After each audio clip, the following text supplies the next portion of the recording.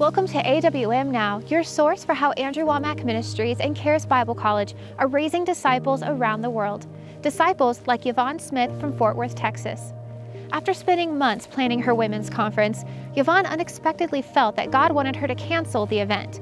Knowing the importance of following the peace of the Holy Spirit, Yvonne listened, and instead of holding her women's conference that weekend, she went to church.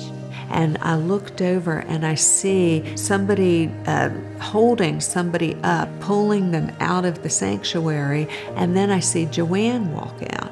And I said, "That's Elton!" And I took off and I went running over there, and he has no response. His eyes are just rolling. His skin is like a grayish tone at this point. They said, "We've lost him. He stopped breathing."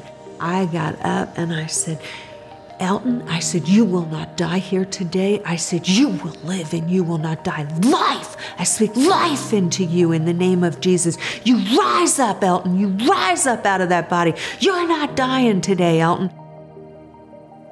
When I came to, I felt wonderful. I think I had a smile on my face. I'm not sure. He did. He was beaming.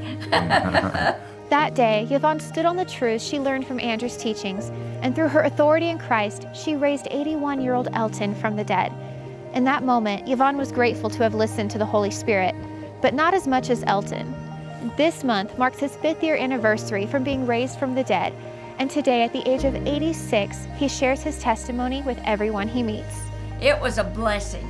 Nobody else could have been there other than her, too. That's right. Honestly.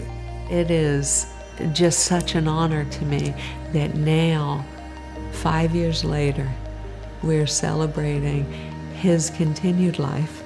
His wife has gotten 5 more years with him. He's gotten 5 more years to impact the world for Jesus. I'm just honored and humbled for just the small part that I got to play in it. To our friends and partners, we say thank you. Because of you, we are raising up disciples who are literally raising the dead.